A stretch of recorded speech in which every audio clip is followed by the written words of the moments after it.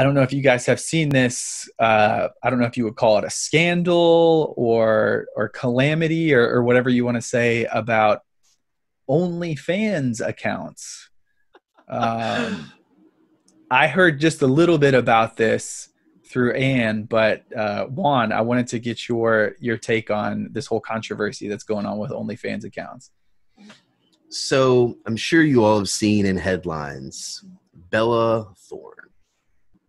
Okay. First of all, OnlyFans, like I've heard a lot of feedback on this. There's some people that think that in the next 5 years, there's going to be so many of us that have OnlyFans accounts that it's going to be such a normal thing. What exactly is an OnlyFans account? What is that? So it's a platform where you can go on and post pictures, videos, whatever you'd like, mainly pictures and videos of yourself doing whatever. And ultimately, it's just become an amateur porn site is basically what it's become. So it's like a private channel, and only the people have to pay to be able to view it. It's a subscription platform. Yes. It's a monthly subscription platform. And I mean, honestly, I personally have a couple friends in the entertainment business that they have accounts, and I kind of discreetly help them promote it a little bit because I mean, hey, we're all unemployed here in entertainment, right? Yeah, no, so, it's been blowing up over these past 6 or so months with everybody getting laid off, blowing up side hustles. Yeah. One of my friends, she makes over $1,700 a month through her OnlyFans account, and that has kept her alive. It's literally paid her bills, kept her alive. She cashes out once a week. Does she want to be doing it? She's not thrilled. She's not thrilled by any means, but she's very attractive and she's doing it. And I've got another one. They kind of just do it for fun, and she's been in entertainment for a while as well. She's making like $500 to $750 a month. It's not bad. It's not bad. It's not bad at all. So fast forward to current times, and in walks Bella Thorne.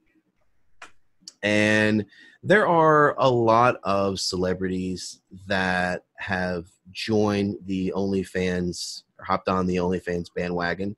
Even Plaxico Burress, a former NFL superstar, he's got an OnlyFans account now. Yep. So, I mean, it's not just the ladies; so the guys are coming in with OnlyFans accounts as well.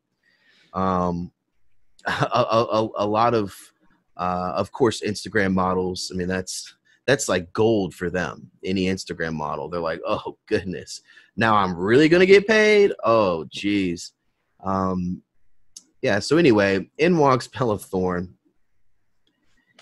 and in my opinion, she's a criminal. Like, she's robbing people. So, granted, whenever she comes out, she announces, "Hey everyone, guess what? I'm creating an OnlyFans account." The internet goes nuts. Okay. Right.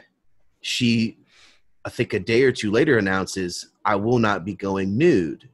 Okay. So she did say that. However, this is what's crazy. So she gains all these followers, right? People who are purchasing the subscription, her monthly fee, whatever it was. I believe she started out like $19.99, if I read that correctly. She ends up making $1 million a day. What? $1 million in one day. So we're into day 2, and she's got $2 million in her OnlyFans account. So on and so forth, right? That's she does insane to have that much. Okay, insane, just like that. 24 hours, $1 million. And now she obviously starts to receive a lot of criticism, because even though she announced it on her Twitter, well, I don't know, if you're a 45-year-old man and you're here, you're a fan of Bella Thorne, you're probably not on Twitter, and you just go to the account and the, not really the stigma, but the reputation of OnlyFans is more than likely you're going to see nudity on there. Okay. you arrive and there's none of that. So she was starting to lose a lot of subscribers, but she's at least got their money for a month. And here's where she came in and just robbed people. And because of it, now OnlyFans, their payouts used to be weekly. Now, because of all of this, all of what she's caused, the payouts are now 30 days, which maybe they'll get back to a week once everything gets corrected. So now people who were used to these what it is, sex workers, right? And that was her claim, is she's trying to eliminate the stigma behind sex workers. Okay, she was trying to approach it in that way. She actually has directed a couple of movies in the adult film industry. So, yeah, I didn't know that. So again, she's just trying to eliminate that stigma about sex and sex workers. But she comes in, and what's crazy is got all these subscribers, already announced you're not going nude. Then all of a sudden, cause all these issues. People are demanding refunds. Now, I'm used to getting paid out by the week. Now I've got to wait 30 days. That's just automatically causing a disruption in people's lifestyle. People who are used to getting paid by the week. And this one single individual caused all of this. Then there's a direct message. You have the capability to direct message your fans or your followers, your people who have subscriptions, right? And you can offer them to purchase an exclusive video that's just in their direct messages. So if you were to buy a subscription and you're scrolling through their profile page, you would not ever see these videos, right? And you have to pay X amount, and they have the ability to set the amount, and you have to pay it to unlock it. Well, she was sliding in everyone's DMs that had a subscription and offering a $200 fully nude video and or pictures. So people were paying it and they were unlocking it, and she was like in a bikini. She was not nude. There was no new video. She just straight up to people. She just straight up lied to people. Now, OnlyFans, because they're receiving so much backlash, because they have so many demands for refunds, you think about how many people she had to have subscribing to continuously hit that $1 million mark each day for however many days she had her account before it got frozen, I'm sure. $200 a pop, all these people demanding refunds, sending in emails, calling in, showing the proof. She said she was going nude in this. She blatantly lied. I want my money back, and also canceled my subscription. It's completely messed up the entire game, the entire platform. On top of that, now, if you have an account on your normal feed, it allows you to post a normal picture, and you can like it, you can comment, or you can leave a tip. And you can set the tip limit. Now you can only tip up to $100 for these girls in one set, or one, just at a time. Sorry, I almost spaced out there. Jeez, it's a groggy day. It's crazy. That's crazy. Like she is doing okay financially. Let's just okay, right. to put it at. She comes in and just screws the whole game up, blatantly lies to people, takes their money, and is laughing all the way to the bank in her convertible Mercedes. Matter of fact, it's probably an Aston Martin convertible. It's like, come on. Like, dang, so she ruined the whole game for all these people that are out there trying to hustle, that, are really grinding. And she comes in and just messes it up for everybody, essentially. People like my friends who have accounts who, like I said, they're doing well. And one of them, that's how she pays her monthly bills. She literally pays her monthly bills. She has her car payment. She has her rent. She has all of her utility bills, groceries, whatever. That's how she's living. And now Bella Thorne comes in and just disrupts all of that. And she was financially stable, to put it in the very lightest. She's rich. She's filthy rich. So now there's a limit on how much you can tip somebody, which I would imagine is a big source of income for them.